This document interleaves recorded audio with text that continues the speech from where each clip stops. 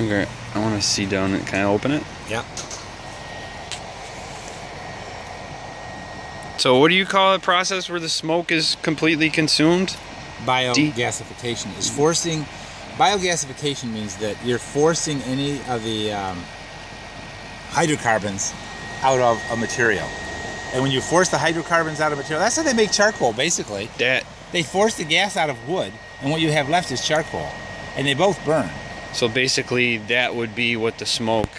The smoke is if you get a hot enough fire, smoke is a gas and it will burn completely into, basically there's no smoke here. It's basically all you're getting out of here now is carbon dioxide and water.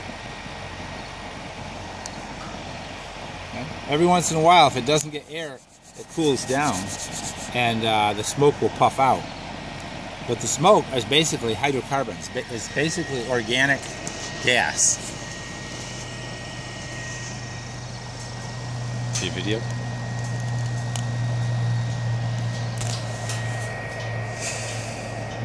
That's cool. Okay, post it.